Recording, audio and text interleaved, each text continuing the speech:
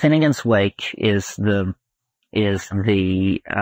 last and most ambitious and most puzzling work of the British writer James Joyce, who of course wrote Dubliners and Ulysses.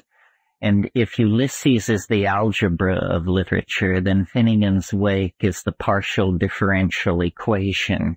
Most of us break down at algebra. Few of us aspire to go on to the partial linear differential equation.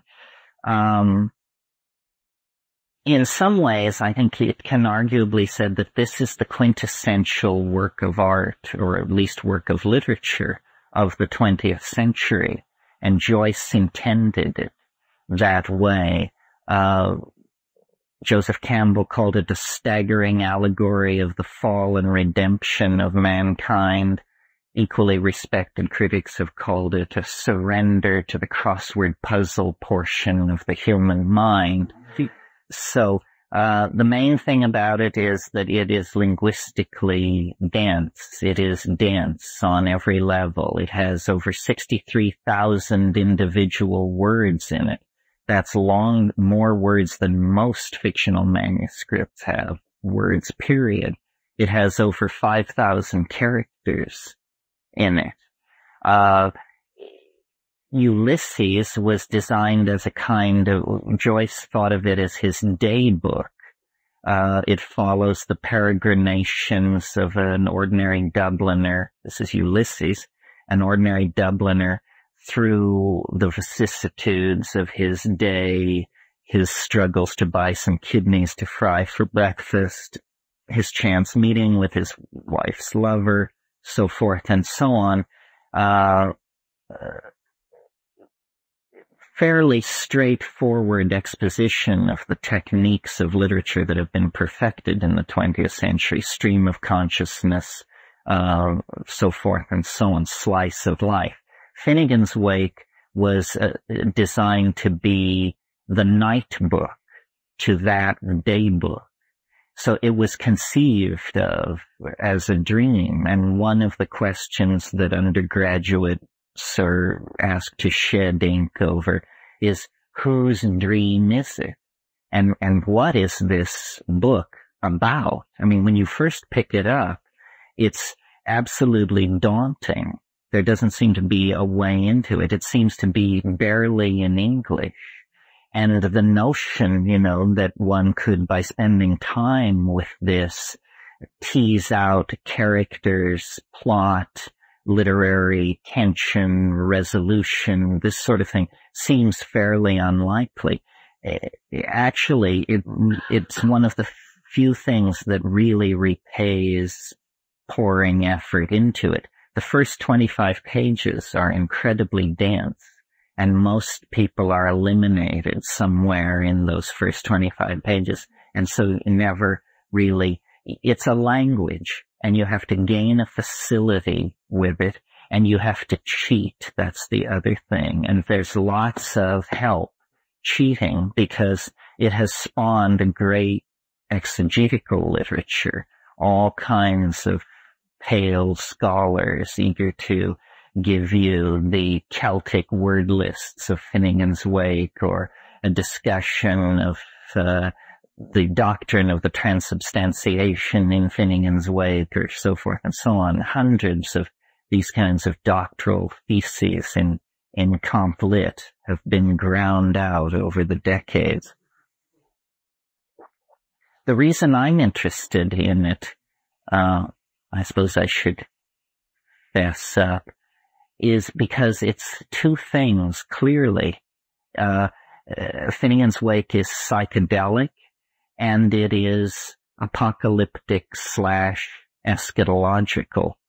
And what I mean by those phrases is, first of all, what I mean by psychedelic is there is no stable point of view.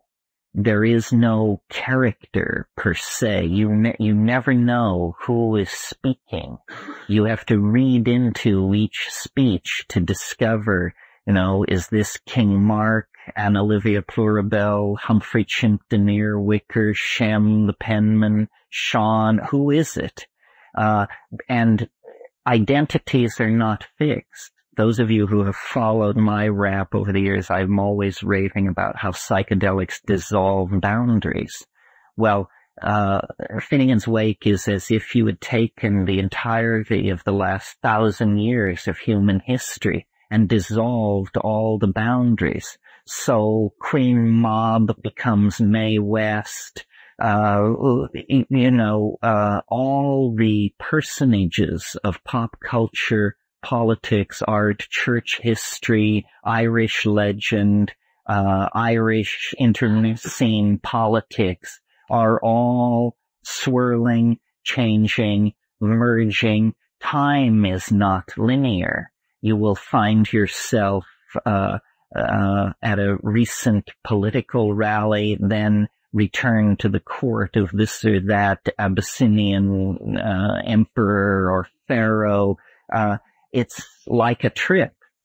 And the great technique, I was thinking about this as I was thinking about this lecture, the great technique of the 20th century is collage or pastiche. It was originally developed by the Dadaists in Zurich in 1919.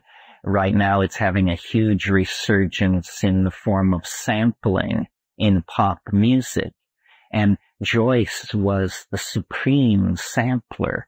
I mean, he draws his material from technical catalogs, menus, legal briefs, treaty language, mythologies, dreams, doctor-patient conversations. Everything is grist for this enormous distillery. And yet, what comes out of this, once you learn the codes and once you learn to play the game, is of a Joycean story that all graduates of Ulysses will recognize. I mean, what Joyce was about was an incredible sympathy with common people and an awareness of the dilemma of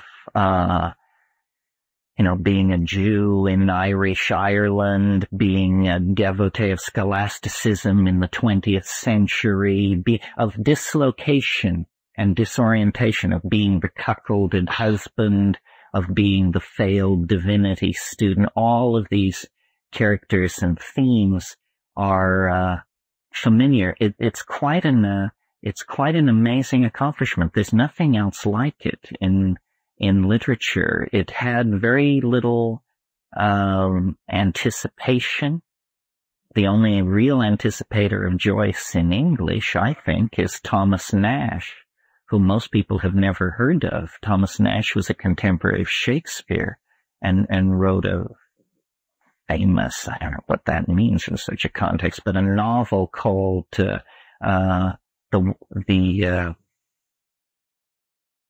was called The Wayfaring Traveler. Anyway, Nash had this megalomaniac richness of language, this attitude that it's better to put it in than take it out. And that's certainly what you get with Joyce. I mean, Joyce is so dense with technical terms, brand names, pop references, localisms. The way to conceive of Finnegan's Wake really is like a mitten, a garbage dump.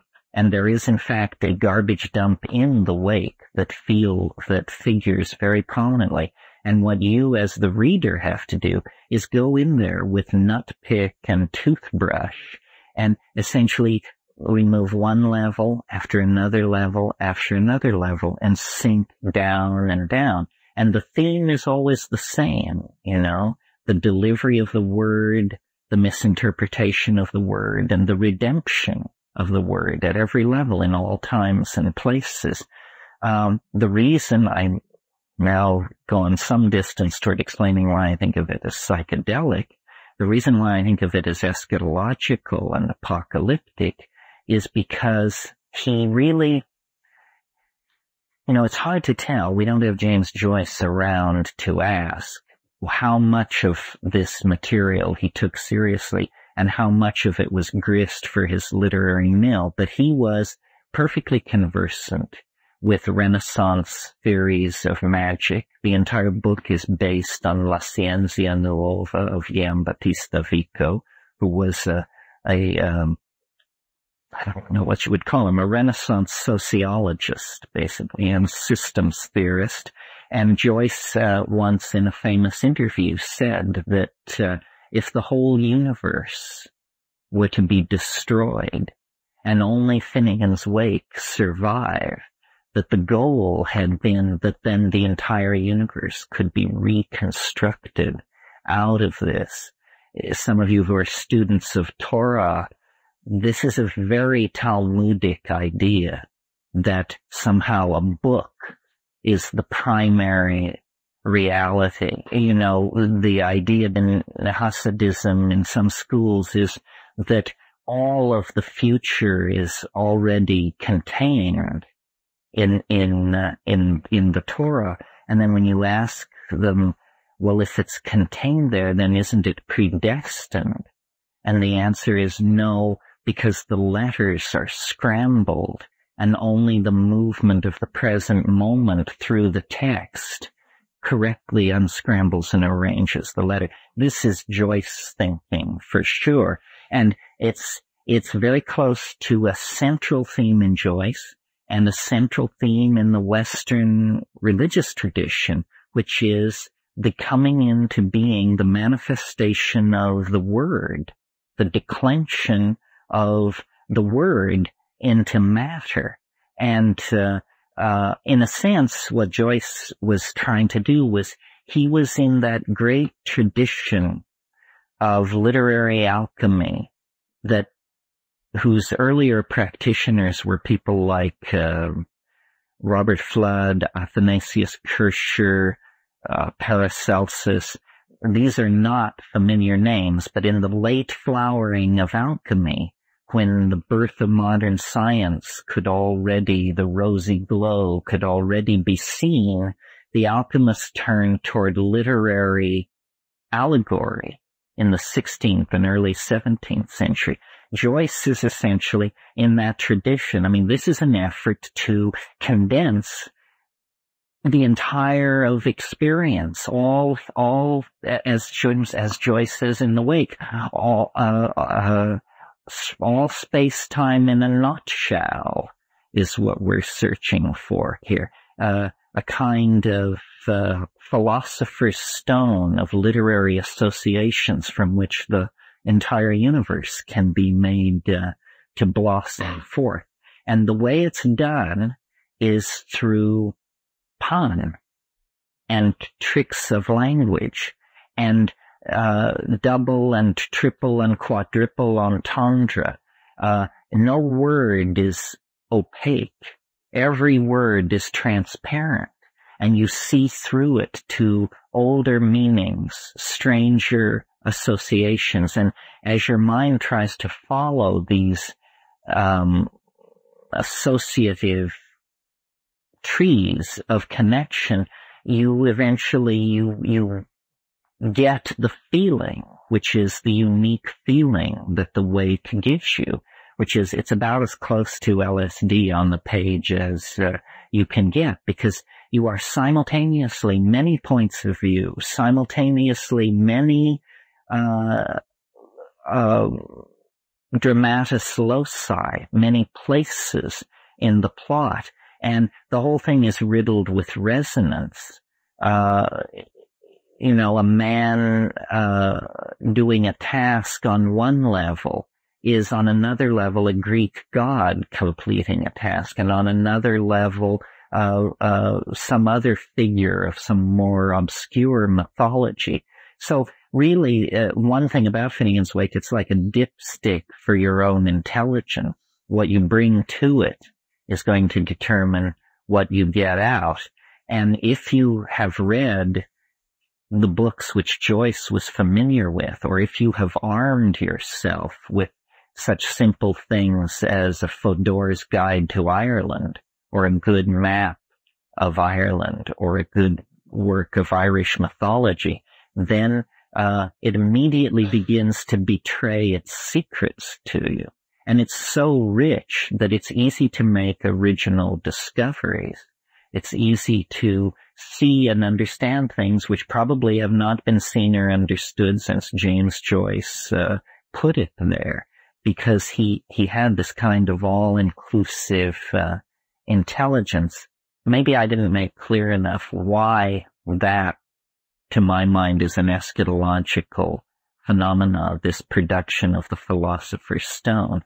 It's because it's about the union of spirit and matter. That's what the Philosopher's Stone is about. And writing a book which aspires to be the seed for a living world is about the union of spirit and matter as well. And the Christian scenario of redemption at the end of profane history is another scenario of transubstantial union of spirit and matter. This seems to be, in fact, the overarching theme of Finnegan's Wake and of the 20th century. In terms of the temporal context for this book, it was finished in 1939, a few months before 1939, and Joyce died early in 39. In a sense, he died at one of the most science fiction moments of the 20th century, because the Third Reich was going strong. It had not yet been pegged down a notch. Schemes of eugenics and 1,000-year racially purified super civilizations, all of that crazy early 40s stuff was happening. And the book is surprisingly modern. Television appears, psychedelic drugs appear, all of these things appear. I mean, presciently, he was some kind of a prophet. And also, he understood the 20th century sufficiently that the part he hadn't yet lived through was as transparent to him as the part that he had. He could see what was coming. Well, that's by way of my introduction. I want to read you what some other people have said about this, because I don't think I can say enough on my own. This is the indispensable book if you're serious about this, a skeleton key to Finnegan's Wake. And it takes the view that we don't know what this thing is, so we have to go through it literally, line by line. And he tells you the story, and the entire story, in the 1-page version, in the 10-page version, and in the 200-page version. And even in the 200-page version, there are sections where Campbell simply reports, the next 5 pages are extremely obscure. Markets. But this is just a short section. And one of the things about working with the Wake is you become, at first, this language, which is so impenetrable and bizarre, it ends up infecting you, and you become unable to write or talk any other way. So I'll read you some of Campbell's introduction, and I think you will see it's like the Wake itself, except in baby steps. Introduction to a Strange Subject. Running riddle and fluid answer, Finnegan's Wake is a mighty allegory of the fall and resurrection of mankind. It is a strange book, a compound of fable, symphony, and nightmare, a monstrous enigma beckoning imperiously from the shadowy pits of sleep. Its mechanics resemble those of a dream which has freed the author from the necessities of common logic and has enabled him to compress all periods of history, all phases of individual and racial development into a circular design of which every part is beginning, middle, and end. In a gigantic wheeling rebus, dim effigies rumble past, disappear into foggy horizons, and are replaced by other images, vague but half-consciously familiar. On this revolving stage, mythological heroes and events of remotest antiquity occupy the same spatial and temporal planes as modern personages and contemporary happenings. All time occurs simultaneously. Tristram and Wellington, Father Adam and Humpty Dumpty merge in a single precept. Multiple meanings are present in every line. Interlocking allusions to keywords and phrases are woven like fugal themes into the pattern of the work. Finnegan's Wake is a prodigious, multifaceted monolith, not only the cauchemar of a Dublin citizen, but the dreamlike saga of guilt-stained, evolving humanity. The vast scope and intricate structure of Finnegan's Wake give the book a forbidding aspect of impenetrability. It appears to be a dense and baffling jungle, trackless and overgrown with wanton perversities of form and language. Clearly, such a book is not meant to be idly fingered. It tasks the imagination, exacts discipline and tenacity from those who would march with it. Yet some of the difficulties disappear as soon as the well-disposed reader picks up a few compass clues and gets his bearings. Then the enormous map of Finnegan's Wake begins slowly to unfold. Characters and motifs emerge, themes become recognizable, and Joyce's vocabulary falls more and more familiarly on the accustomed ear. Complete understanding is not to be snatched at greedily in one sitting, or in 50, I might add. Nevertheless, the ultimate state of the intelligent reader is certainly not bewilderment. Rather, it is an admiration for the unifying insight, economy of means, and more than Rabelaisian humor which have miraculously quickened the stupendous mass of material. One acknowledges at last that James Joyce's overwhelming micro-macrocosm could not have been fired to life in any sorcerer furnace less black, less heavy, less murky than this, his incredible book. He had to smelt the modern dictionary back to protean plasma and reenact the genesis and mutation of language in order to deliver his message, but the final wonder is that such a message could be delivered at all. Every book has to be about something. I mean, so what is this book about? Well, as far as anybody can tell, it appears to be about someone named, well, they have hundreds of names, actually, but for economy's sake, someone named Humphrey Chimpton Earwicker, or abbreviated HCE. And Humphrey Earwicker runs a pub in Chapelizod, which is a suburb or a district of London. And he has, as it says, an ill wifey, who is Anna-Livia Plurabelle. And now these two people, this barkeep and his wife, and their two children, Jerry and Kevin, or Shem and Sean, and then they also have hundreds of names because they occur on hundreds and hundreds of levels. Every brother struggle in history is enacted by the two boys, Jerry and Kevin. They are Shem the penman and Sean the other one. And they dichotomize certain parts of the process. So here is in one paragraph, this is the Cliff Notes version of what Finnegan's Wake is all about.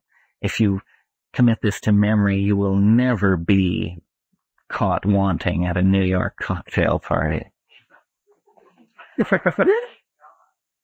As the tale unfolds, we discover that Humphrey Chimpton Earwicker is a citizen of Dublin, a stuttering tavern keeper with a bull-like hump on the back of his neck. He emerges as a well-defined and sympathetic character, the sorely harrowed victim of a relentless fate, which is stronger than, yet identical with, himself. Joyce refers to him under various names, such as Here Comes Everybody and Haveth Childers Everywhere, indications of his universality and his role as the great progenitor.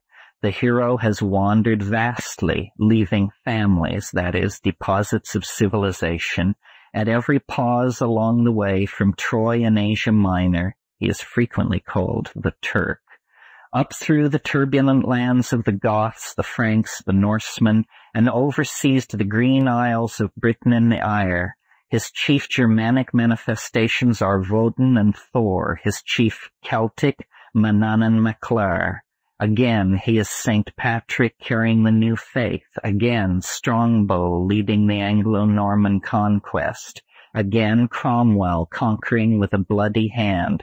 Most specifically, he is our Anglican tavern keeper, HCE, in the Dublin suburb Chapelizod. So, like Ulysses, the ground zero here is the utterly mundane, middle-class, tormented Irish people embedded in the detritus of the 20th century.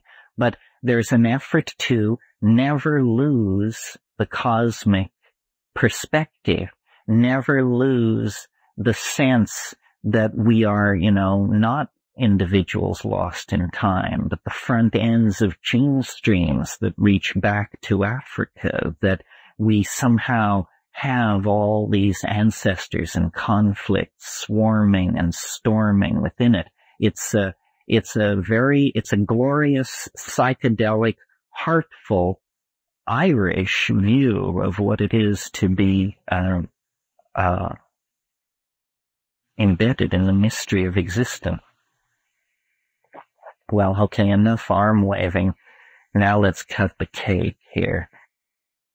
River run past Eve and Adam, from swerve of shore to bend of bay, brings us by a commodious vicus of recirculation back to Howth Castle and environs. Sir Tristram, the Lord o' Morth fra o'er the short sea, had passing corps re-arrived from North Amorica, on this side the scraggy isthmus of Europe Minor, to welter fight his peninsulate war, nor had topsawyers rocks by the stream Oconee exaggerated themselves to Lawrence County Gorgios, while they went Dublin their mumber all the time, nor a voice from a fire bellowed Misha, Misha to Tart Toff, thou'rt Patrick. Not yet, though then soon after had a kidscad butt-ended a bland old Isaac. Not yet, though all's fair in vanity, were Sothy Festers wroth with 2-in-1 Nathan Joe. Wrought a peck of Paw's malt had gem or shen brewed by arc-light, and Rory end to the Regenbow was to be seen ringsome on the aqua-face. The fall. Baba baba dalgara hagatak amina aron quarak blanton neron quabang varahu tingat actu vordilon wangamanonuk. Of a once Wall Street Opar is retailed early in bed and later on life do it down through all Christian minstrelsy. The great fall of Off-Wall entailed at such short notice the fit shoot of Finnegan, Earth's solid man, that the Humpty Hill head of himself promptly sends an unquiring one-well to the west in quest of his Tumpty Tumtoes, and their upturned pike, toe, and place is at the knockout in the park, where oranges have been laid to rust upon the green since Devlin's first loved Livy. So, now, granted that the first pages are dense, and it isn't all this dense, because even though the concept of fractal lay years in the future, the effort here is to tell the whole damn thing in the first word, to tell it again in the next 2 words, to tell it again in the next 3 words, and so on. So here in these first roughly 3 paragraphs, a huge amount of information is being passed along. First of all, we're given a location if we're smart enough to know it. River run past Eve and Adams, from swerve of shore to bend of bay, brings us by a commodious vicus of recirculation back to Haworth Castle and environ. Well, now, if you know the geography of Dublin, you know that's where you are, and notice Haworth Castle and environs is HCE. These initials recur thousands of times in this book, always bringing you back to remind you that this has something to do with Humphrey Earwicker. What this first sentence says is, River Run, and it's the River Liffey, which we will meet in 1,000 reincarnations, because Anna Livia Plurabelle is the personification of the goddess River. The river runs past Eve and Adams, and there is a church there on the shore named Adam and Eve in Dublin, from swerve of shore to bend of bay, and then this strange phrase brings us by a commodious vicus of recirculation. This announces the great architectonic plan of the wake, that it is in fact going to be based on the sociological ruminations of Giambattista Vico's La Scienza Nuova, the vicus mode of recirculation, because, as I'm sure you all know, Vico's theory of the fall and redemption of mankind was that there were 4 ages. I can't remember, gold, silver, iron, clay, I think. And so this idea of the recirculation, of the connectedness, of the cyclicity, of the, as he says, the same again and again. Finnegan, sin again, the same again. And this is one of his great themes, is the recurso. Everything comes again. Nothing is unannounced of affair, every dynastic intrigue, every minor political disgrace, and a minor political disgrace figures very prominently in this book, because as the carrier of Adam's sin, the great dilemma for Humphrey Earwicker is that he is running for a minor political post, alderman, but apparently one night, rather juiced, he relieved himself. Well, there are many versions, and you hear them all, and they are all given in dreams and in mock trials and in accusatory fantasy. He either innocently took a leak in the park, or he fondled himself in some way in the presence of Maggie and her sister in such a way that his reputation is now at great risk. And it all depends on the testimony of a cad, a soldier, or perhaps 3 soldiers. It's never clear. It's constantly shifting. And this question of, what happened when Maggie Finol with her sister in shawl at the magazine wall haunts the book, because on it turns the question of whether HCE is a stalwart pillar of the community, or in fact a backsliding masturbator and a monster, and so forth and so on, as one always is if one is trapped in a James Joyce novel. Then this puzzling list in the second paragraph is simply a list of things which haven't happened yet. Sir Tristram, lover of music, Violor d'Amours, for o'er the short sea, had passing corps, not yet, re-arrived from North Armorica, from the coast of Brittany, on this side the scraggy isthmus of Europe Minor, to welterweight his peninsulate war. Now, this word peninsulate is typical Joyce punning.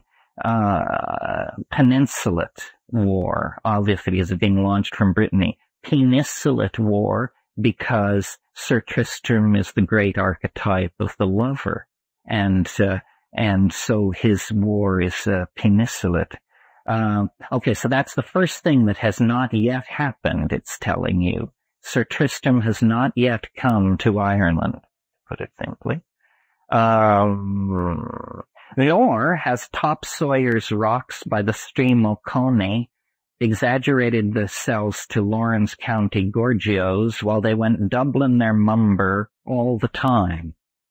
Now, this is further obscurity.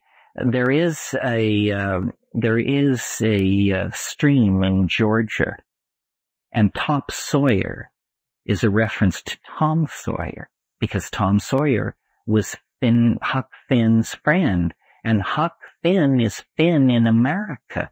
There is a huge amount of Mark Twain that has been poured into these books because of the Huckleberry Finn connection, Finn in the New World. And Top Sawyer's Rocks is a reference possibly to testicles and so forth and so on. Every single word, I mean, you can just take a word and go into this and until you exhaust yourself. And then the next thing that has not yet happened, nor a voice from a fire bellowed, Misha, Misha, to Tartuffe thou'rt Petric.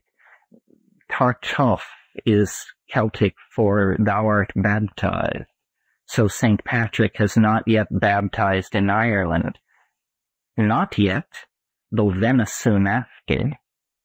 And the venison is a pun on venison and very sin. Had a kid-scad butt-ended a bland old Isaac. It's a reference to the Isaac Esau tale in the Bible. It's also a reference to Isaac Butt, who was a figure in the politics of the Irish Rebellion. Not yet, those all fairs in Vanity were Sophie sisters wrought with to a Nathan Joe. That's, at this point, a very obscure reference, but there is a great incest and sister theme in Finnegan's Wake. And the mistresses of Jonathan Swift become carriers of a huge amount of energy in here, as do the mistresses of Thomas Sterne, because it's better to be Swift than Sterne, or something like that. And then the last of these things which hadn't happened yet, Rot a peck of Paul's malt had gem or shem brewed by arc-light, and Rory into the Regan brow was to be seen ringsome on the aqua face. That seems pretty obscure to me. According to Joseph Campbell, it's simply a reference to the presence of God moving over the waters in the first lines of Genesis. Ringsome on the aqua face. Then this phrase, the fall, and the multisyllabic word, Babalabara Gabriel, but that word, these are the Viconian thunders, and they announce the beginning of each Viconian age. And when the thunder speaks, you know then that you're into a transition. Then it actually launches in the last paragraph into a fairly straightforward evocation of at least the mythological Finnegan. As you all probably know, there is an Irish drinking ballad of great antiquity called the Ballad of Tim Finnegan, or the Ballad of Finnegan's Wake. And it tells the story of Tim Finnegan, who was a hod carrier, a bricklayer's assistant, and he was given to hitting the poteen rather hard, and he fell from his ladder. It's the Humpty Dumpty story.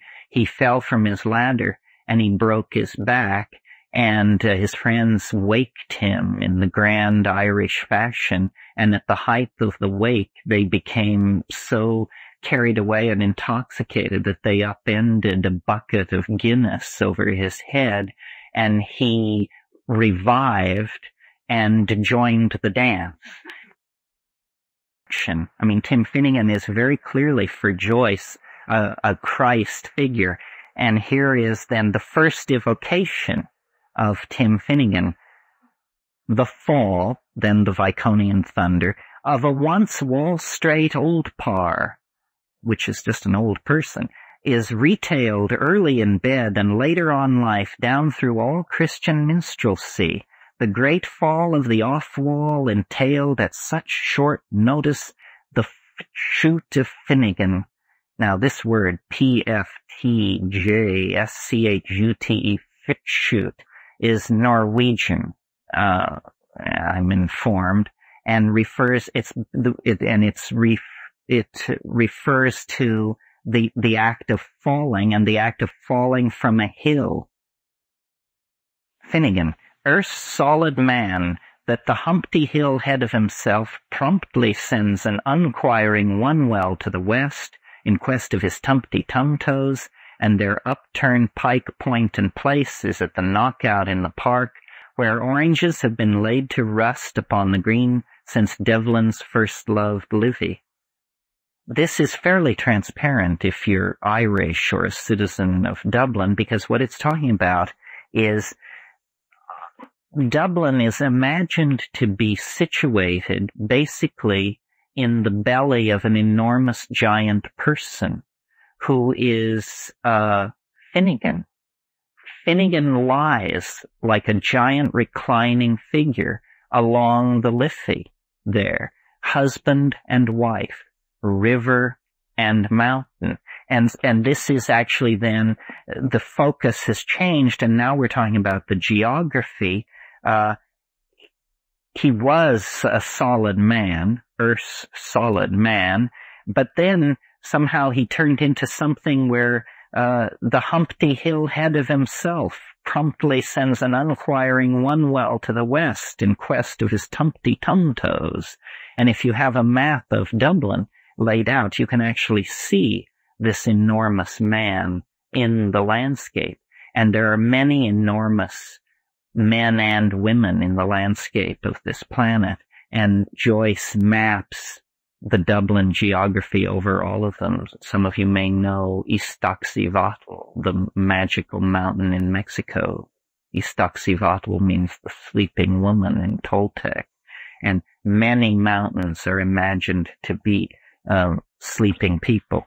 So here he introduces this theme, and this is one paragraph. This is the invocation of Finnegan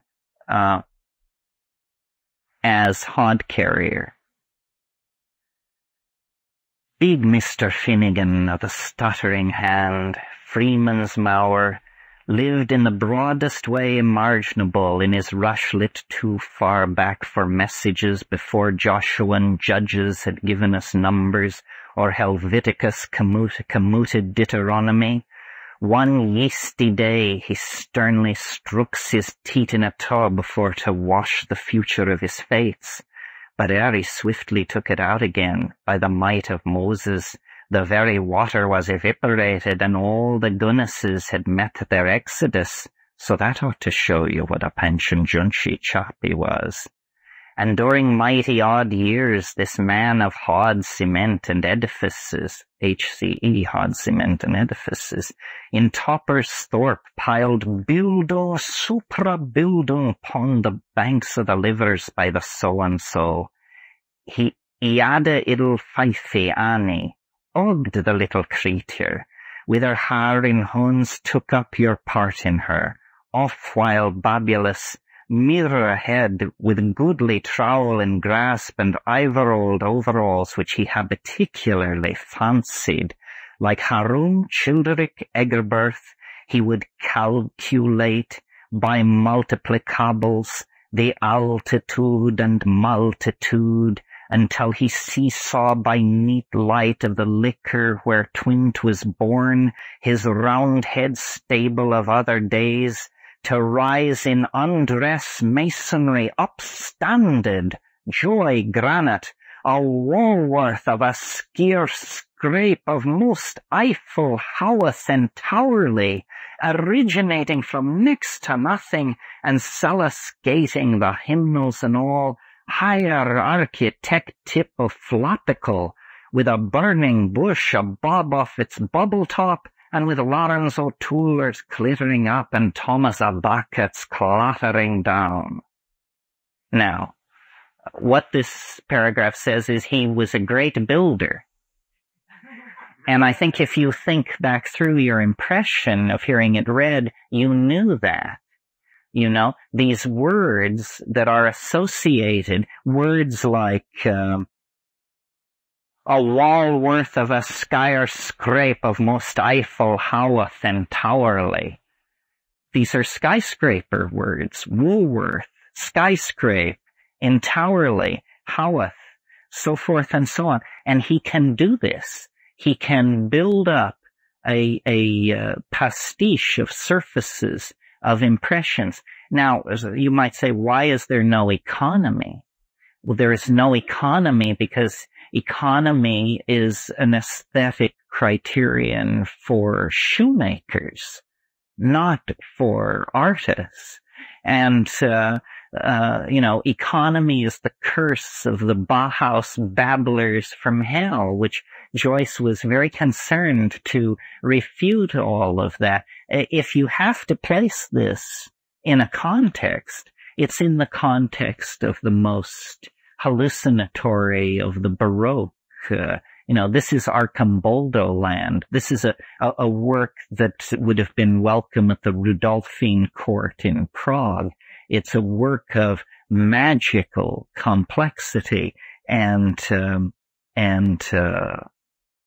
enfolded self-reference. Now, we've just been through these first 4 paragraphs. Now I'll read you what Joseph Campbell has to say on it. By no means all of what he has to say on it. The first 4 paragraphs are the suspended tick of time between a cycle just past and one about to begin.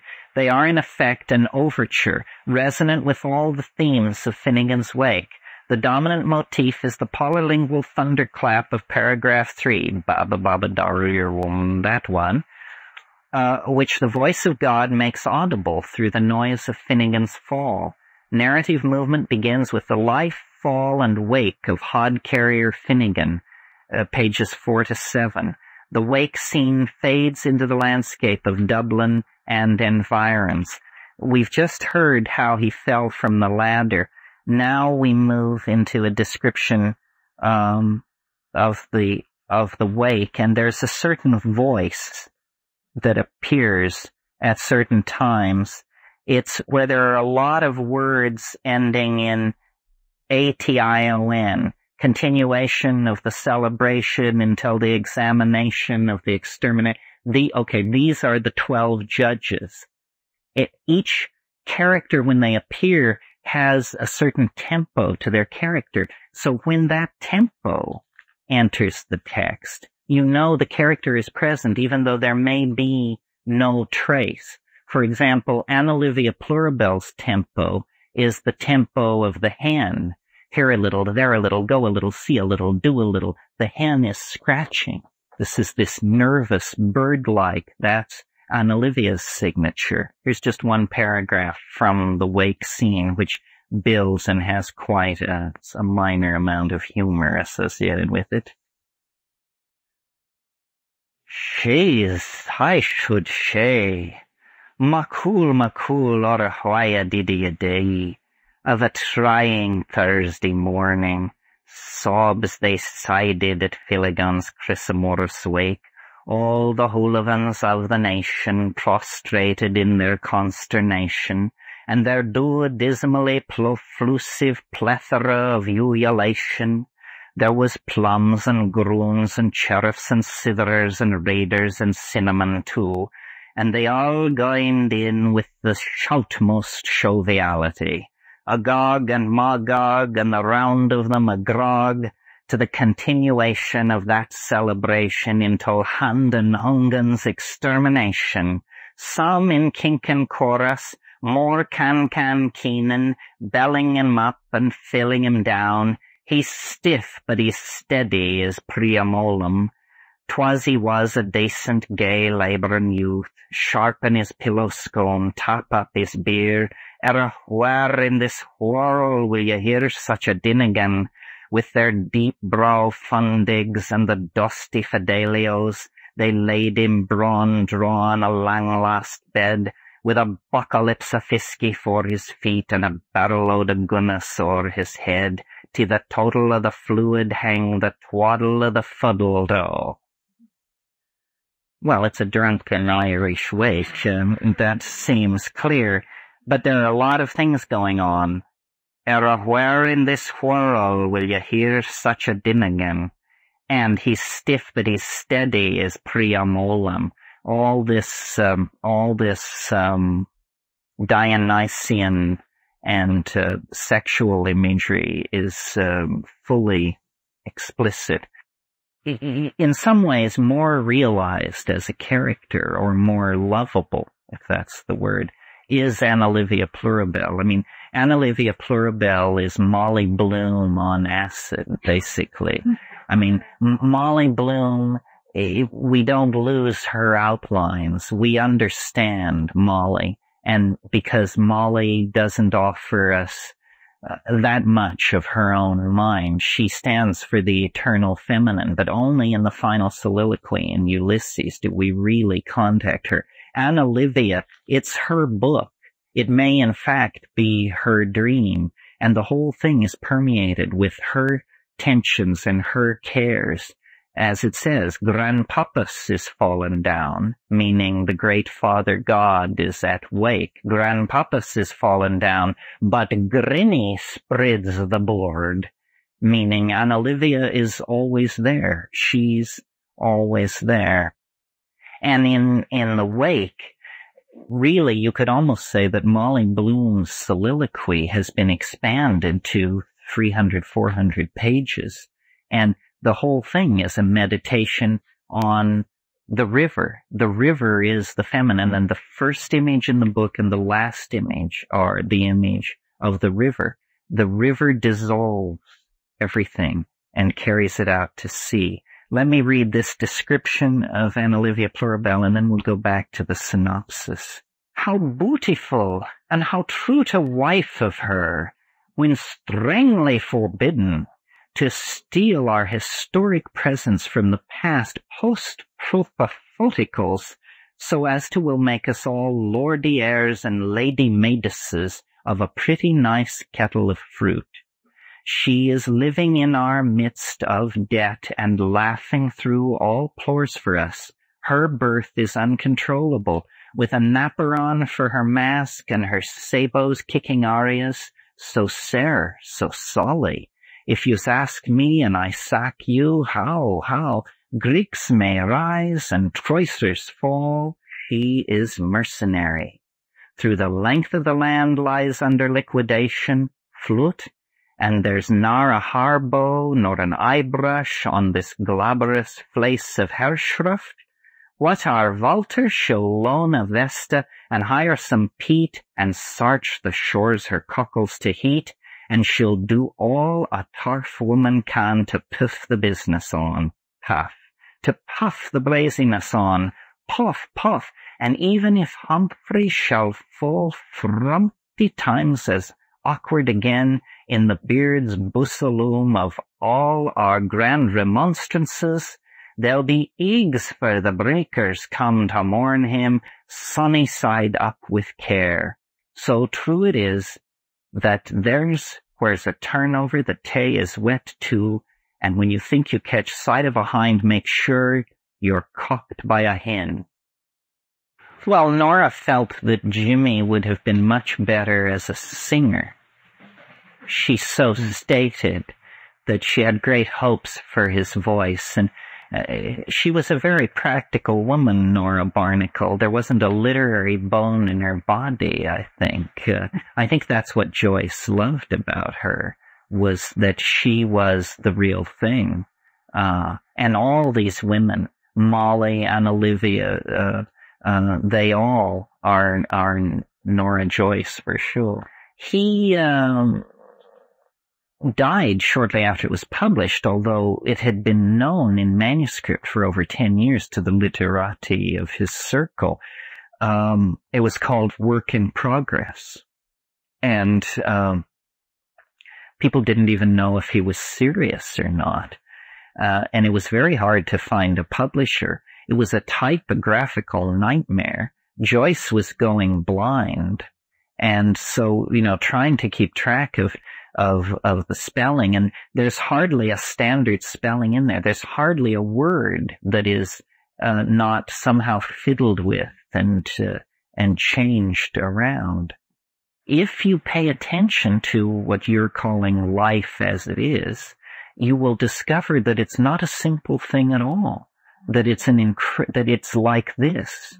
I mean, I used to say, when you're vacuuming your apartment, Rome falls 9 times an hour. And your job is to notice. And you always do notice, but you never tell yourself that you're noticing. So in the course of a day, I live, and you live to some degree, the entirety of global civilization. I mean, Rome falls, algebra is discovered, the Turks are beating at the gates of Vienna, and it isn't even 11 a.m. yet, So there is this sense of the co-presence of history. We're imprisoned inside the linear assumption that I'm a person in a place, in a time, I'm alive, most people aren't. But in fact, when you deconstruct all that, that is fiction.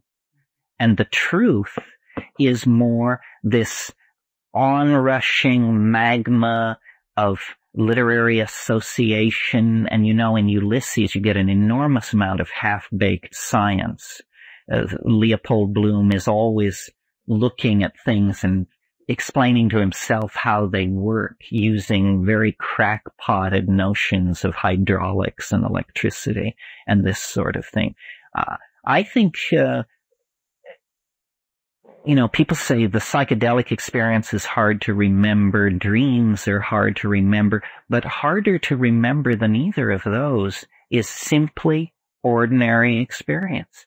You lie in the bath, and you close your eyes for 30 seconds, and empires fall, dynastic families unfold themselves, power changes hands, princes are beheaded, a pope disgraced, so forth. That was for you. And then somebody drops something, and you wake up, and 15 seconds have passed. That's the reality of life, but we suppress this chaotic, irrational side. The genius of Joyce and, to some degree, although in a more controlled form, Proust, and then there were other practitioners, Faulkner certainly, was what they called stream of consciousness. But what it was an ability to listen to the associating mind without trimming, pruning, judging, denying. One of the great puzzles to me is the great antagonism between Jung and Joyce, because you would have thought that they would have been comrades in arms. But Joyce loathed psychoanalysis. He thought that to use all this material to elucidate imagined pathologies was a very uncreative use of it, and that it should all be fabricated into literature. It's very hard to surpass. Thomas Pynchon, William Gaddis, these people, everybody genuflects to Joyce, but very few people plow in the way he did. I mean, Thomas Pynchon is considered a difficult, hallucinatory writer, and there isn't 20 pages in Gravity's Rainbow as obscure as a randomly chosen page here. I can understand the impulse to want to get the universe into a book, because it hints at something that we've talked about in some of these circles, or whatever they are, which is that the character of life is like a work of literature. We are told that you're supposed to fit your experience into the model which science gives you, which is probabilistic, statistical, predictable, and yet it's the felt datum of experience is much more literary than that. I mean, we fall in love, we make and lose fortunes, we inherit houses in Scotland, we lose everything, we get terrible diseases, we're cured of them, or we die of them. But it all has this Strom und Drang aspect to it, which physics is not supposed to have, but which literature always has. And I think that, I don't know if it's true, but I think what Joyce believed and what I'm willing to entertain at some depth is the idea that salvation is somehow an act of encompassing comprehension. That salvation is an actual act of apprehension, of understanding, and that this act of apprehension involves everything.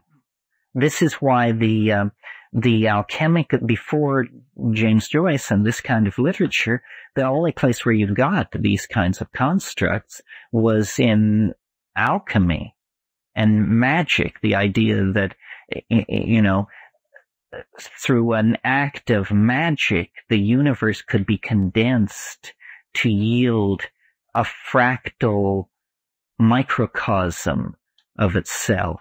Well, then what Joyce is saying is that the novel, which was unknown in the alchemical era, the novel comes later, I mean, arguably, but the real zest for the novel comes in the 19th century, that the novel is the alchemical retort into which these theories of how things work can be cast.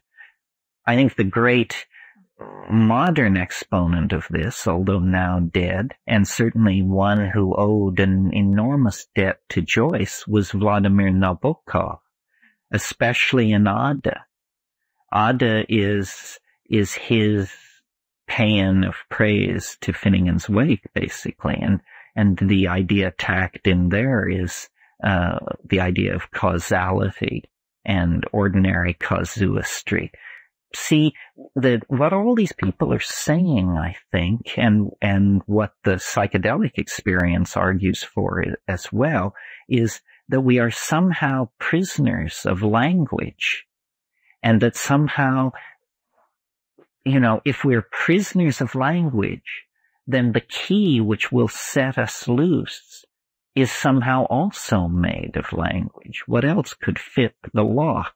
So somehow an act of poetic legerdemain is necessary. And Joyce in Finnegan's Wake, I mean, he didn't live to argue the case or to work it out. He died shortly after. But this comes about as close as anybody ever came to actually pushing the entire contents of the universe down into about 14 cubic inches. Joyce and Proust had one meeting, and supposedly Joyce said to Proust, "I'm too young for you to teach me anything." Are you all familiar with the Remembrance of Things Past? Well, it could hardly be a more different work of literature. I mean, it is stately and cinematic, and you always know where you are, and the characters are defined. It's an old-style novel, but there are places in it where he just takes flight and prefigures the kind of writing that Faulkner and Joyce were able to do. As far as psychedelic influences, I don't know that there are arguably any. Joyce lived in Trieste for a while and taught English. He may have been, as a habitué of Paris, he may have been familiar with hashish. He probably had some familiarity with absinthe, but I doubt that it was a lifestyle for him. I think that the whole of the 20th century is informed by this hyperdimensional understanding, and that, you know, Jung tapping into it in the 20s, the Dadaists in 1919 in Zurich, the Surrealists, even earlier, the École de Pataphysique, L'Autrement, Jarry, all of these people. It's what it's about, the 20th century, is this, the McLuhan's phrase comes to mind, the Gutenberg galaxy, the spectrum of effects created by print. You know, the classes, the conceits, the industries, the products, the attitudes, the garments, all of the things created by print. And we are living in a terminal civilization. I mean, I don't want to say dying, because civilizations aren't animals, but we are living in an age of great self-summation. When what we look back at is basically since the fall of Rome, there has been an unbroken working out of certain themes. Scholasticism, the Aristotelian and Platonic corpuses. Christianity, always presented as somehow a rival to science, is in fact paves the way for science. There would have been no science had there not been William of Ockham, who was a 14th century nominalist theologian. Really, Western civilization has had 1,000 years to work its magic, and now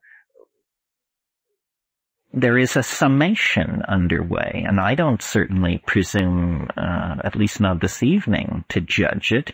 How do you place a value on an entire civilization? But in the same way that when a person dies, their entire life passes before them in review, when a civilization dies, it hypnagogically cycles the detritus of centuries and centuries of struggle to understand. And someone like Joyce, I think, just brings that to an excruciating climax, because it's all there, you know. It's all there, from the smile that tugs at the lips of the woman in the Arnolfini wedding, to quantum physics, to what Molière said to his niece in the 15th letter, and so forth and so on. And the task is to hold it in your mind. I think it was William James who said, if we don't read the books with which we carefully line our apartments, then we're no better than our dogs and cats. And, too often this is lost sight of. And the point of it, it's not simply that we are aesthetes, littérateurs, and that here in the twilight of the gods we should sit around reading James Joyce. That isn't the point. The point is that this is the distillation of our experience of what it is to be human, and it's out of these kinds of distilling processes that we can launch some kind of new dispensation for the human enterprise, because we have played it out. It's now a set piece, all of it. I mean, when I listen to rock and roll now, it's interesting to me that it has the completedness of polyphony. You know, it's a done deal somehow. And we're looking backward and we're anticipating. And the purpose of literature, I think, is to illuminate the past and to give a certain guidance as we move into the future. And this book, by being at first so opaque, so challenging to aesthetic canons and social values, eventually emerges as a very prescient insight into our circumstance. The Ballad of Finnegan's Wake has hundreds of verses, and in an Irish pub can keep people going all night long. It's a celebration of complexity and of the human journey, and Joyce doesn't judge. I mean, it says somewhere in Finnegan's Wake, here in Moycane, which is the red light district of Dublin, here in Moycane we flop on the seamy side. But up nient, prospector, you sprout all your worth and woof your wings.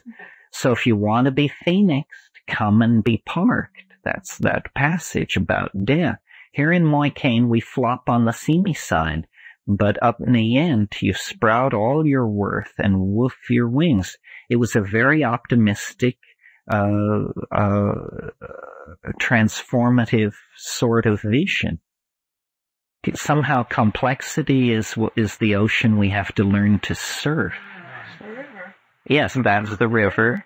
And that's the psychedelic side of it. I mean, imagine that you can get 63,000 different words in here, tell a story, and have all the common articles and modifiers operating normally anyway.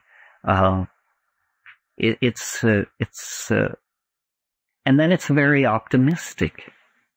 I mean, Molly Bloom's speech is, probably the single most optimistic outpouring in all of 20th century literature. Not that there was much competition, but, Yes, the final affirmation, yes. Sam Beckett, Nobel Prize winner, genius in his own right, but secretary to James Joyce for many, many years, and passionately in love with Joyce's tragically schizophrenic daughter. One of the, you want an unhappy story, the story of Sam. You'll find out why Sam Beckett is not exactly laughing all the time in his story. A very, very complex relationship to Joyce's schizophrenic child. Joyce's family life was not very happy. I think he had a wonderfully sensuous life with Nora, but I don't know what it would be like to be the guy who wrote this book and live with a woman who thought you would be better off as a saloon singer. Not exactly a saloon singer. I mean, he did, but still. Let us now, weather, health, dangers, public orders, and other circumstances permitting, of perfectly convenient, if you police, after you, police, pardoning mine, ich bin so fleischbay, drop this jitter-pokery and talk straight turkey, mate to mate. For while the ear, be we milk-alls or Nicholas, may sometimes be inclined to believe others, the eye, whether browned or nolanced, finds it devilish hard now and again even to believe itself. Habeas aures et nun vidibis, habeas oculos, ad hoc manus polypobatus. Tip, drawing nearer to take our slant at it, since after all it has met with misfortunes while all underground.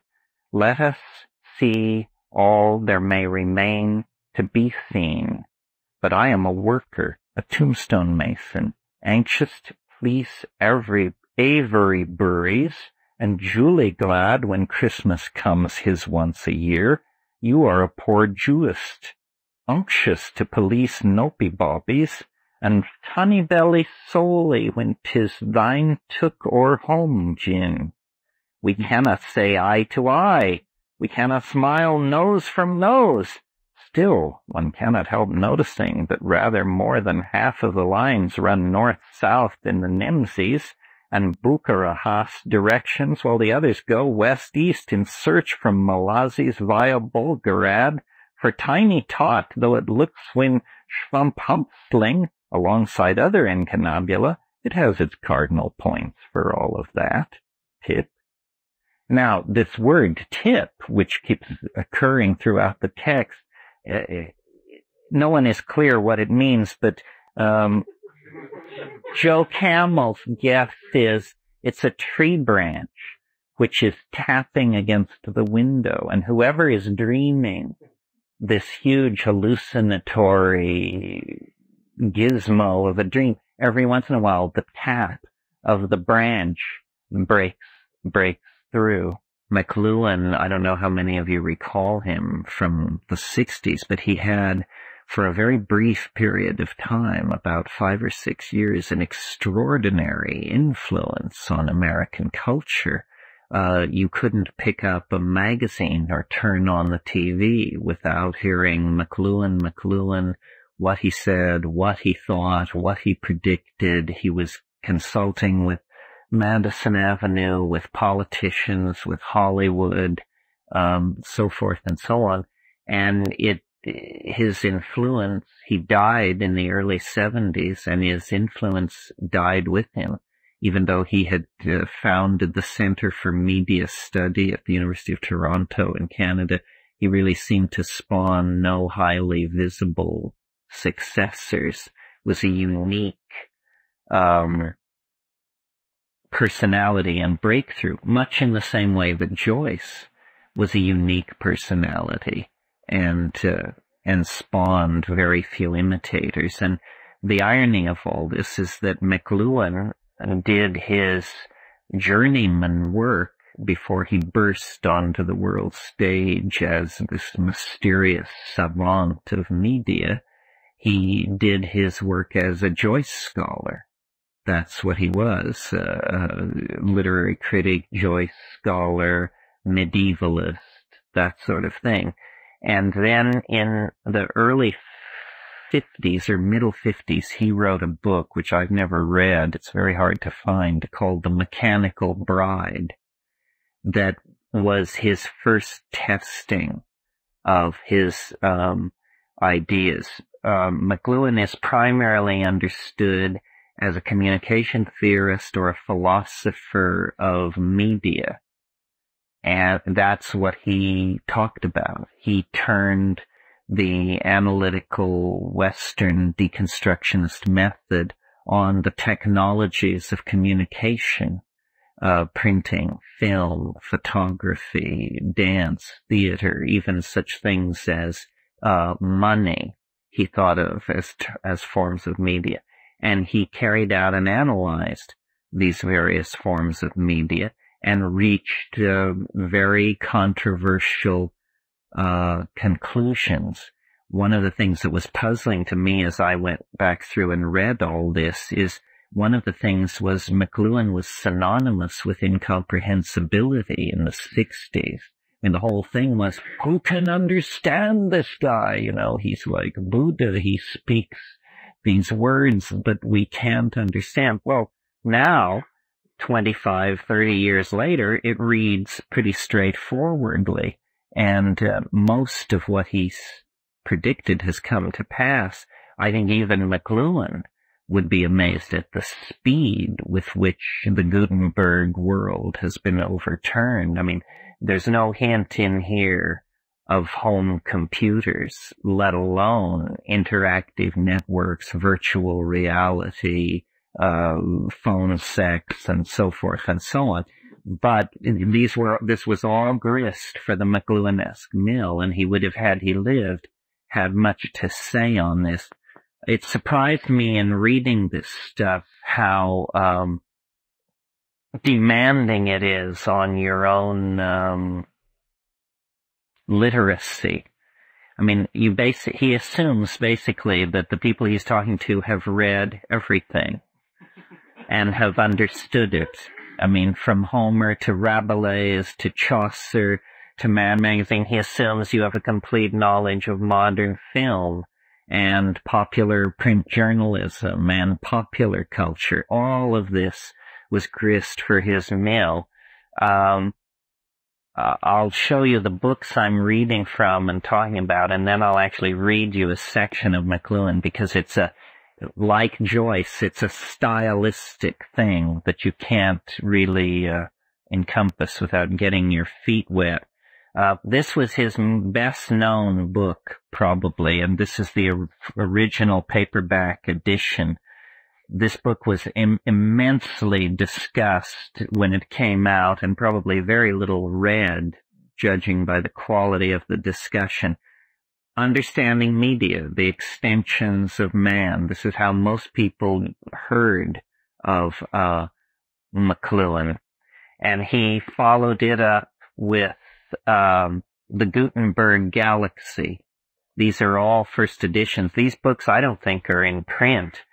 Few intellectuals in this century have fallen so totally through the cracks as McLuhan.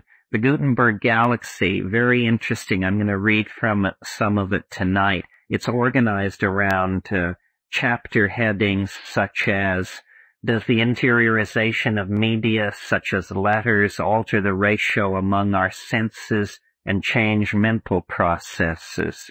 Or Pope's Dunciad indicates the printed book as the agent of a primitivistic and romantic revival. Sheer visual quantity evokes the magical resonance of the tribal horde. The box office looms as a return to the echo chamber of bardic incantation. That's a chapter heading. Topography cracked the voices of silence, and one of my favorite, Heidegger surfboards along on the electronic wave as triumphantly as Descartes rode the mechanical wave. So there's a lot of fun in McLuhan, and this comes out of his being a Joyce scholar. You just can't mess with that without fun.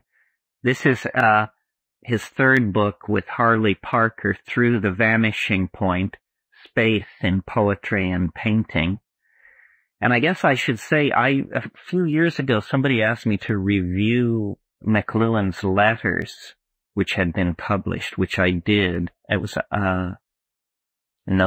somebody. Anyway, it brought back to me, he was a convert to Catholicism, and an extraordinarily complex intellectual, with a medievalist who became a Joyce scholar, who became a communications expert. And in McLuhan, there is a very deep strain of nostalgia for the essence of the medieval world, of what he called manuscript culture. And essentially his entire output is a critique of print and of the impact of print on culture. And I think though he attempted to be fairly even-handed, his final resolution of all this was that it had many detrimental and distorting effects on the Western mind. This is another little book he published back in the heyday, and he experimented with topographic layout, somewhat hearkening back to the Surrealists, whom he discusses a great deal. And there was something about, it was his fascination with topographical layout that also brought him into such congruence with the wake. So let me read you a section from the Gutenberg Galaxy that is both interesting to think about, or, if you can't understand it, then an interesting example of what McLuhan's style was like, and what I mean by that he was an extraordinarily demanding intellectual. He doesn't cut you much slack. This is a short section called Only a Fraction of the History of Literacy Has Been Typographic. Till now, we have been concerned mostly with the written word as it transfers or translates the audio-tactile space of sacral non-literate man into the visual space of civilized or literate or profane man. Once this transfer or metamorphosis occurs, we are soon in the world of books, scribal or typographic. The rest of our concern will be with books, written and printed, and the results for learning and society. From the 5th century BC to the 15th century AD, the book was a scribal product. Only 1/3 of the history of the book in the Western world has been typographic. It is not incongruous, therefore, to say, as G.S. Brett does in Psychology, Ancient and Modern, and here's the quote, "The idea that knowledge is essentially book learning seems to be a very modern view, probably derived from the medieval distinctions between clerk and layman, with additional emphasis provided by the literary character of the rather fantastic humanism of the 16th century. The original and natural idea of knowledge is that of cunning or the possession of wits. Odysseus is the original type of thinker, a man of many ideas, who could overcome the Cyclops and achieve a significant triumph of mind over matter. Knowledge is thus a capacity for overcoming the difficulties of life and achieving success in this world." So that closes the quote. Then McLuhan comments, "Brett here specifies the natural dichotomy which the book brings into any society, in addition to the split within the individual of that society. The work of James Joyce exhibits a complex clairvoyance in these matters. His Leopold Bloom of Ulysses, a man of many ideas and many devices, is a freelance salesman. Joyce saw the parallels, on one hand, between the modern frontier of the verbal and the pictorial, and, on the other, between the Homeric world poised between the old sacral culture and the new profane or literate sensibility. Bloom, the newly detribalized Jew, is presented in modern Dublin, a slightly detribalized Irish world. Such a frontier is the modern world of the advertisement, congenial, therefore, to the transitional culture of Bloom. In the 17th or Ithaca episode of Ulysses, we read, what were habitually his final meditations? Of some one sole unique advertisement to cause passers to stop in wonder, a poster novelty with all extraneous accretions excluded, reduced to its simplest and most efficient terms, not exceeding the span of casual vision and congruous with the velocity of modern life. In the books at the Wake, James S. Atherton points out, and here's Atherton's quote, amongst other things, Finnegan's Wake is a history of writing. We begin with writing on a bone, a pebble, a ram's skin, leave them to cook in the mothering pot, and Guten Morg with his Cro-Magnon charter, tinting fats and great prime, must once for omnibus step rubric red out of the word press. The mothering pot is an allusion to alchemy, but there is some other significance connected with writing, for the next time the word appears, it is again in a context concerning improvement in systems of communication. The passage is, all the Irish cynics of her Dippendump help a bit, from an Father Hogum told the Mutter Maskins.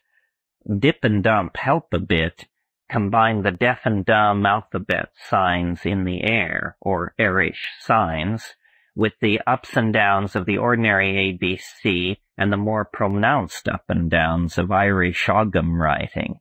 The Mason, following this, must be the man of that name who invented steel pen nibs. But all I can suggest for mother is the mothering of Freemasons, which does not fit the context, although they, of course, also make signs in the air. Is that perfectly clear? Now back to McLuhan. Guten Morg, with his Cro-Magnon charter, expounds by mythic gloss the fact that writing meant the emergence of the caveman or sacral man from the audio world of simultaneous resonance into the profane world of daylight. The reference to the Masons is to the world of the bricklayer as a type of speech itself. On the second page of the Wake, Joyce is making a mosaic, an Achilles' shield, as it were, of all the themes and modes of human speech and communication. big Meister Finnegan of the stuttering hand, Freeman's Maurer lived in the broadest way imaginable in his rush-lit too far back for massages, before Joshuan judges had given us numbers. Joyce is, in the wake, making his own Altamira cave drawings of the entire history of the human mind, in terms of its basic gestures and postures during all phases of human culture and technology. As his title indicates, he saw that the wake of human progress can disappear again into the night of sacral or auditory man. The Finn cycle of tribal institutions can return in the electric age, but if again, then let's make it awake, or both. Joyce could see no advantage in our remaining locked up in each cultural cycle as in a trance or dream. He discovered the means of living simultaneously in all cultural modes while quite conscious. This means he cites for such self-awareness and correction of cultural bias in his kaleidoscope. This term indicates the interplay and colloidal mixture of all components of human technology as they extend our senses and shift their ratios in the social kaleidoscope of cultural clash. Deor, savage, the oral or sacral, scope, the visual or profane and civilized. So, that's his comment. Only a fraction of the history of literacy has been typographic. These people, Joyce, to some degree Pound, McLuhan, they were the prophets of the world in which we now stand, the world of integrated, interactive media, extraordinary data retrieval that erases the 17th century notion of the unconscious. Nothing is now unconscious if your data search commands are powerful enough. And the remaking of the human image that required centuries for print, the transition that we talked about in here from scribal culture to true book culture occupied 500 years. The transition from book culture to electronic culture has occurred in less than 50 years. I mean, it's eerie to read his examples of contemporaneity, because there's stuff like Marilyn Monroe, Perry Como, James Dean. I mean, he's writing from another era, and yet from his point of view, he's firmly embedded in a kind of super future that we are now able to look back on. Here's another section that I think makes some of this more clear. The name of this section is, "The medieval book trade was a second-hand trade, even as with the dealing today in old masters." From the 12th century onward, the rise of the universities brought masters and students into the field of book production in class time, and these books found their way back to the monastic libraries when students returned after completing their studies. A number of these standard textbooks, of which approved exemplars were kept for copying by the stationari of the universities, naturally found their way into print quite early, for many of them contained in undiminished request in the 15th century as before. These official university texts offer no problems of origin or nomenclature. And then he's quoting Goldschmidt. He adds, "Soon after 1300, the expensive vellum could be dispensed with, and the cheaper paper made the accumulation of many books a matter of industry rather than wealth. Since, however, the student went to lectures pen in hand, and it was the lecturer's task to dictate the book he was expounding to his audience, there is a great body of repertorata which constitute a very complex problem for editors." So really, like for Joyce, for McLuhan, the book is the central symbol of the age, the central mystery of our time.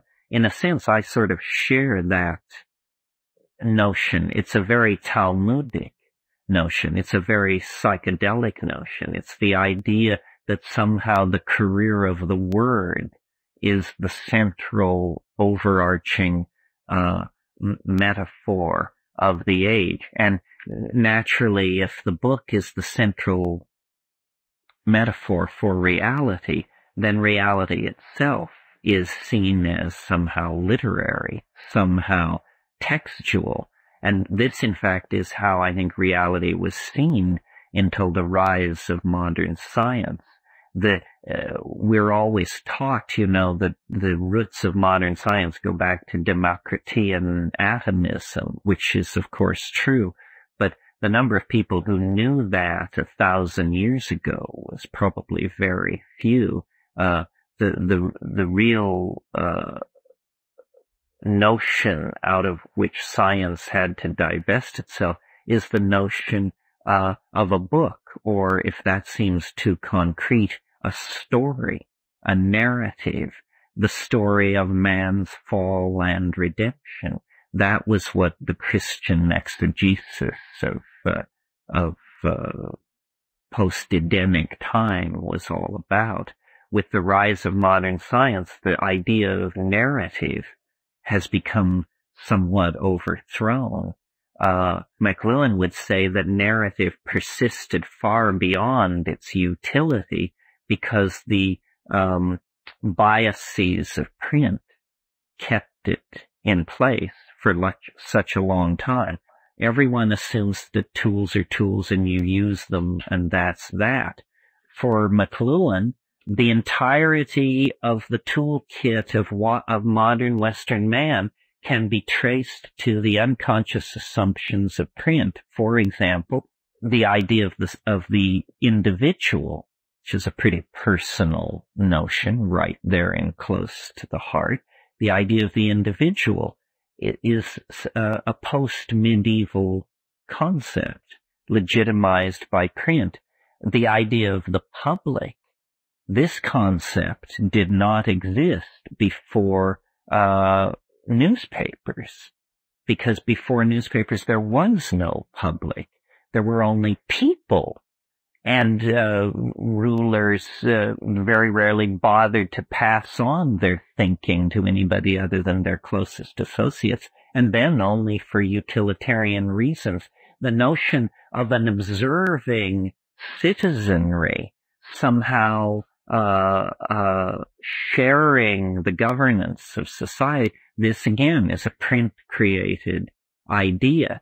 The idea of interchangeable parts, without which our world would hardly function. There would not be automobiles, buildings, aircraft, interchangeable parts. That's an idea that comes from the interchangeability of letters in a printer's block. All that was the first industry to ever utilize the concept of easily reformulated subunits. And it's strange, the Chinese get credit for inventing printing thousands and thousands of years before Europe, but they would carve a single block of wood and print it. They didn't get the notion of movable type. And movable type, the distribution of books becomes the paradigmatic model for the distribution of any product. It's produced, it's edited, it's manufactured, it's sold, and then sequels are spawned. All products have followed this model, but books were one of the earliest mass-manufactured objects to be put through this cycle. Modern city planning, the linearity of it, the way in which land surveys are carried out. These are all unconscious biases imbibed from the world of print. and they make sense if you're a print head. But one of the peculiar things, notice that animals do not possess language. Many human societies do not possess writing, and very few human societies, and only 2 on Earth, invented printing. And yet once invented, it feeds back into the evolution of social structures and defines everything. And yet it's an extraordinary artificiality. And we have been imprisoned in it for hundreds and hundreds of years now. Now it is breaking down, and we are changing to a different sensory ratio. And you might suppose, if you hadn't given this a lot of thought, that the new electronic media, television, and so forth, would carry us into an entirely different sensory ratio. McLuhan felt differently. He felt that it was restoring us to a medieval sensory ratio. He felt that a television screen is much more like an illuminated manuscript than a page of print. The distinction may seem subtle at first, but if you're looking at an illuminated medieval manuscript, notice I said looking, you must look in order to understand. Reading is not looking. Reading is an entirely different kind of behavior. As a child, you learn what an E looks like, what a printed lowercase e looks like. After seeing 20, 100, 1,000, 10,000, you know what it looks like. You have an expectation of the gestalt of the lowercase e, and nobody opens a book and looks at print unless there's some extraordinary abstract discussion going on. We read print, but we look at manuscript because manuscript carries the intrinsic signification of the individual who made it, and his or her idiosyncrasies have to be parsed through to get the meaning. Similarly with television, is a very low resolution media. I mean, these are little pieces of light, pixels flying back and forth, and they must be looked at. They cannot be read. And it's an extraordinarily engaging process. That's why it creates an entirely different set of social biases than print does. And McLuhan called these biases, and this was the one distinction or one idea of his that made its way into popular culture. He distinguished between what he called hot and cold media. And usually people botch this every time because nobody really, to this day, understands exactly what he meant. So let me read you a little bit about this distinction. This is in Chapter 2 of Understanding Media, and Chapter 2 is called Media, Hot and Cold. The rise of the waltz, explained Kurt Sachs in The World History of the Dance, was a result of that longing for truth, simplicity, closeness to nature, and primitivism with which the last 2/3 of the 18th century fulfilled. In the century of jazz, we are likely to overlook the emergence of the waltz as a hot and explosive human expression that broke through the formal feudal barriers of courtly and choral dance styles. But obviously it was, when you contrast it to what came before. There is a basic principle that distinguishes a hot medium like radio from a cool one like the telephone, or a hot medium like the movie from a cool one like TV. A hot medium is one that extends one single sense in high definition. High definition is the state of being well filled with data. I love that. A photograph is visually high definition. A cartoon is low definition simply because very little visual information is provided. Telephone is a cool medium, or one of low definition, because the ear is given a meager amount of information. And speech is a cool medium of low definition, because so little is given and so much has to be filled in by the listener. On the other hand, hot media do not leave so much to be filled in or completed by the audience. Hot media are, therefore, low in participation, and cool media are high in participation or completion by the audience. Naturally, therefore, a hot medium like the radio has very different effects on the user from a cool medium like the television. A cool medium, like hieroglyphic or ideogrammic written characters, has very different effects from the hot and explosive medium of the phonetic alphabet. The alphabet, when pushed to a high degree of abstract visual intensity, became typography. The printed word, with its specialist intensity, burst the bonds of medieval corporate guilds and monasteries, creating extreme individualist patterns of enterprise and monopoly. But the typical reversal occurred when extremes of monopoly brought back the corporation, with its impersonal empire over many lives. The hotting up of the medium of writing to repeatable print's intensity led to nationalism and the religious wars of the 16th century. The heavy and unwieldy media, such as stone, are time binders. Used for writing, they are very cool indeed, and serve to unify the age, whereas paper is a hot medium that serves to unify spaces horizontally, both in political and entertainment empires. And he just goes on like this endlessly. I mean, this was his métier, or his media, to connect and comment on this stuff. And television really was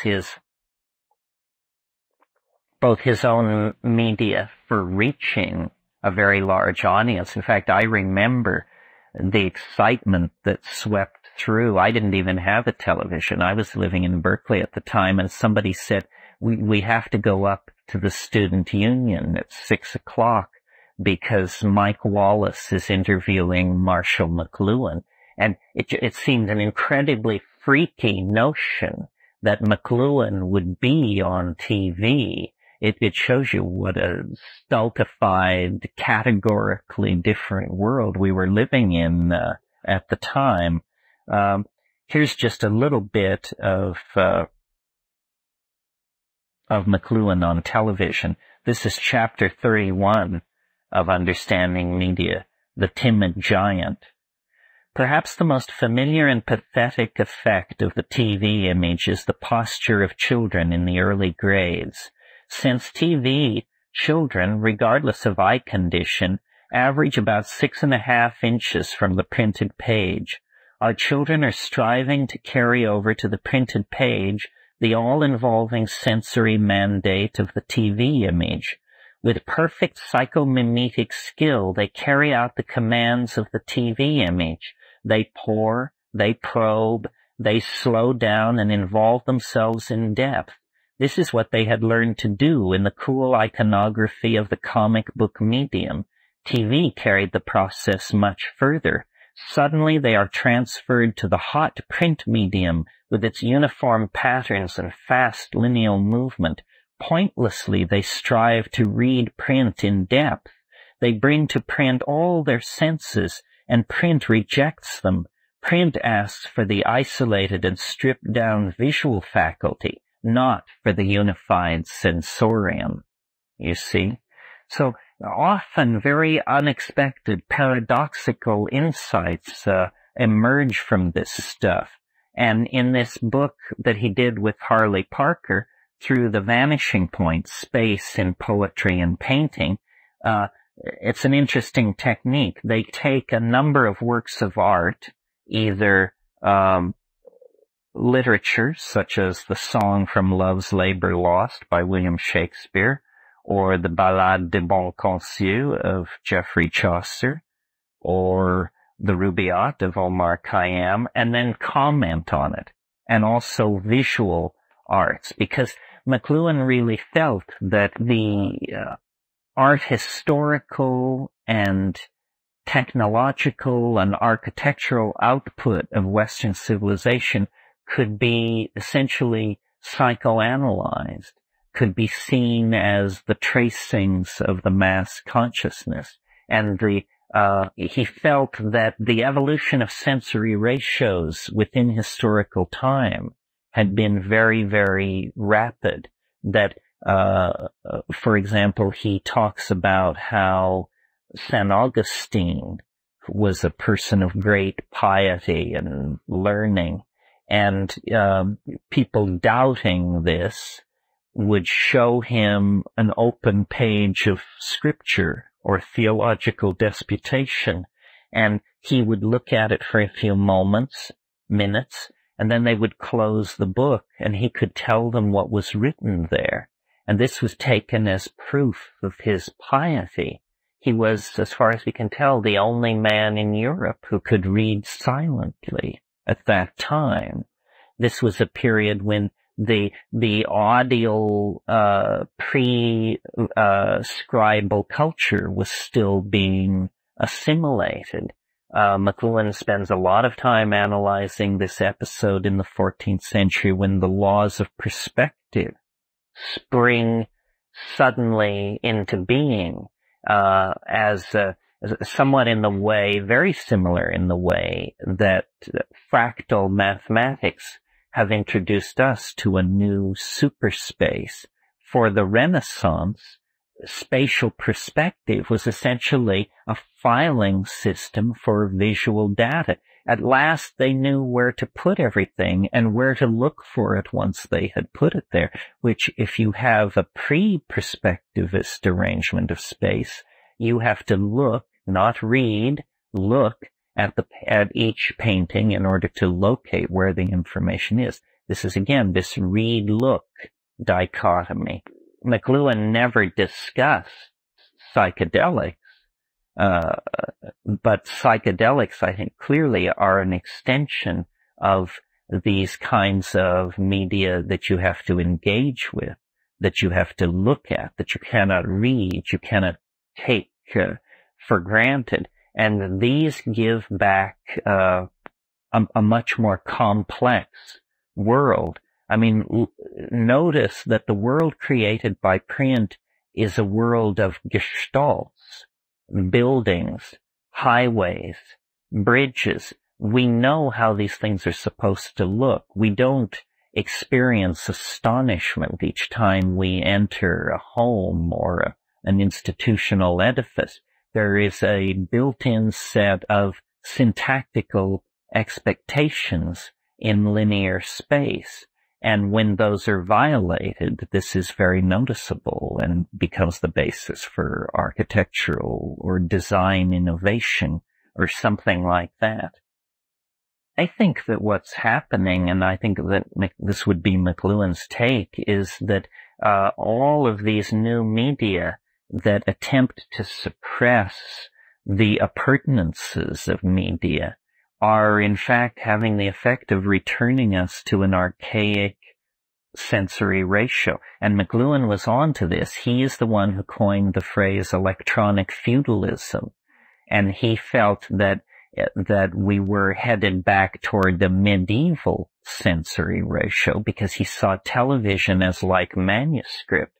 But I think had he lived into the era of VR, psilocybin, HD TV, and implants, he would have seen we're not reaching back to the medieval. That was simply a stepping stone to the archaic, and that we are going beyond the entire domain of scribal humanity and actually reaching back to a shamanic, feeling-toned kind of thing. And all of the breakdown of linearity that you see in the 20th century, abstract expressionism, Dada, jazz, rock and roll, non-figurative painting, LSD, all of these things on one level can be seen as I've said, as harking back to the archaic. But on another level, what they can be seen as are new behaviors emerging as the cloud of print constellated constipation is lifted. It's breaking down. An interesting question that we would put to McLuhan if we had him here tonight, I think, is to what degree can what he said about television not be applied to HD TV? Seems to me that HD TV is television without the biases of TV. And, a perfect medium is an invisible. A perfect media is an invisible media. And print is the least invisible of all media. I mean, print is an incredible Rube Goldberg invention for conveying information. Here's McLuhan on this same subject rather than me dwelling on it. This is from the Gutenberg Galaxy. This is a section called "A Theory of Cultural Change is Impossible Without Knowledge of the Changing Sense Ratios Effected by Various Externalizations of Our Senses," in other words, by media. It is very much worth dwelling on this matter, since we can see that from the invention of the alphabet, there has been a continuous drive in the Western world toward the separation of the senses, of functions, of operations, of states emotional and political, as well as of tasks, a fragmentation which terminated, thought Durkheim, in the anomie of the 19th century. The paradox presented by Professor von Bexy is that the two-dimensional mosaic is in fact a multidimensional world of interstructural resonance. It is the three-dimensional world of pictorial space that is, indeed, an abstract illusion built on the intense separation of the visual from the other senses. There is here no question of values or preferences. It is necessary, however, for any other kind of understanding to know why primitive drawing is two-dimensional, whereas the drawing and painting of literate human beings tends toward perspective. Without this knowledge, we cannot grasp why people ever cease to be primitive or audio-tactile in their sense bias, nor could we ever understand why men have, since Cézanne, that's in quotes, abandoned the visual in favor of the audio-tactile modes of awareness and of organization of experience. This matter clarified, we can much more easily approach the role of alphabet and of printing in giving a dominant role to the visual sense in language and art, and in the entire range of social and political life. For until we have upgraded the visual component, communities know only a tribal structure. The detribalizing of the individual has, in the past at least, depended on an intense visual life fostered by literacy, and by literacy of the alphabetic kind alone. For alphabetic writing is not unique, but late. There had been much writing before it. In fact, any people that ceases to be nomadic and pursues sedentary modes of work is ready to invent writing. No merely nomadic people ever had writing any more than they ever developed architecture or enclosed space. For writing is a visual enclosure of non-visual spaces and senses. It is therefore an abstraction of the visual from the ordinary sense interplay, and whereas speech is an utterance of all our senses at once, writing abstracts from speech. That's very interesting, isn't it? That this association of nomadism to the inability to create architectonic space and therefore no writing. That a word is a structure, a written word is a structure, and therefore no nomad would ever do such a thing. Interesting. I think he's saying reading is not seeing. And those who read do not see. Even when they lift their eyes from their books, they carry the attitude of print into the world. They attempt to read nature. And you can't read nature. You must look at nature. You must see nature. Certainly, I think in my own life, I was thinking about this a few months ago, and it surprised me. I'm trying to think of the books that really influenced my life, and I thought of, Moby Dick and Huxley's Doors of Perception. But then when I really got down on it, I realized that a little tiny book Huxley wrote that my mother pushed on me when I was about 12 years old, called The Art of Seeing, probably shaped me as much as anything. And in there, it's a very McLuhan-esque rap without McLuhan-esque terminology. And he says the way to overcome, and I think this is very, very, very intelligent and simple advice. Huxley said the way to overcome the print bias, and God knows he was a Cambridge-educated gentleman steeped in the traditions of English literacy and intellectualism, is freehand drawing. Draw. Train your eye. Draw nudes, draw seashells, draw insects, and go into nature and train the eye to see, and you will cease to read the world. And readers are emotionally, a seeing person does not want to form a relationship with a reading person. This conflict that we get between men and women and between people about, which we call the head-heart conflict, is really a reading-seeing conflict. It isn't a head and heart. It's that readers and seers cannot relate to each other's emotional life because they seem to come from such different worlds.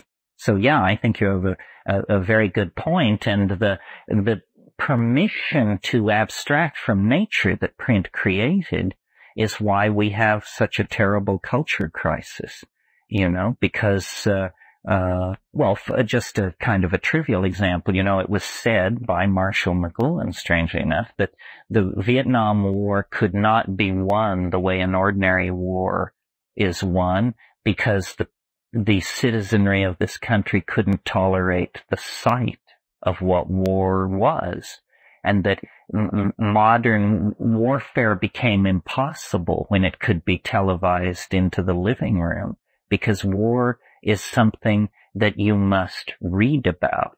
You must not see it. It must be this grand thing of the distant clash of armies and young heroes being created. But when it turns into amputation and maggots and screams of pain, the political fun goes out of it. So war is therefore a literary activity.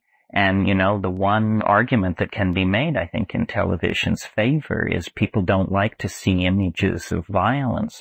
If we have to show so much violence on television, let it always be real. The violence is only indefensible when it's vicarious. If it's real violence, you need to see it because it's happening in a world for which you bear a partial moral responsibility. And I think warfare has been remade by media in that sense. A lot of politics has been remade because imperial doings are usually ugly, brutal, and not something that you want to exhibit before the populace. And yet, modern media makes that very difficult to avoid. You get the notion of public morality, or, the people won't stand for this. We have to get this story out. The people won't stand for this. Well, now, this is a moral dimension inconceivable in medieval or Roman times. What would it mean to say the people won't stand for this? So there's an attempt to create, through the collectivity, a kind of community of moral judgment. The medium is the message means that the medium is the thing which is making the difference. In every discussion you ever hear since the 60s about TV, for example, is it good, is it bad, terrible, wonderful, the discussion hinges around what's on TV. And people say, well, television is terrible, it just shows violence. And then somebody else says, no, television is wonderful, those nature shows and news from far away and masterpiece theater. This is a stupid argument. What McLuhan meant by the media is the message, is he meant that it doesn't matter what you put on TV. TV is TV. It has an intrinsic nature. And whether you're showing National Geographic specials or slasher movies, TV will do what it does. It has certain qualities, just like driving a car or skiing. Certain muscles are going to be exercised, certain perceptual systems enhanced, others suppressed. And it's very hard for us to understand this because we have accepted this media so thoroughly into our life. But in fact, it is shaping our value systems in ways that are very hard for us to suspect or even detect. I mean, television, for example, it's a drug. It has a series of measurable physiological parameters that are as intrinsically its signature as the parameters of heroin are its signature. I mean, you sit somebody down in front of a TV set and turn it on. 20 minutes later, come back, sample their blood pressure, their eye movement rate, blood is pooling in their rear end, their breathing takes on a certain quality, the stare reflex sets in. I mean, they are thoroughly zoned on a drug. And when you think about the fact that the average American watches 6.5 hours of television a day, imagine if a drug had been introduced in 1948 that we all spent 6.5 hours per day on average watching. And the one thing about drugs in their defense is that it's very hard to diddle the message. A drug is a mirror, but television isn't a mirror. Television is a billboard, and anybody who pays their money can put their message into the trip. This is an extraordinarily insidious situation. What McLuhan wanted to become, I think, was the founder of a general new sophistication about media. And he was essentially parodied to death by, guess what? Media. They made of him an icon of cultural incomprehensibility. Not since Einstein have you been so pre-programmed in advance to believe you ain't gonna understand this guy. And that's what they said about McLuhan, and consequently, his message and his insight failed. We will have to reinvent McLuhan around the turn of the century because we are producing forms of media of such interactive power and potential social impact that we're going to have to go back and rethink all of this.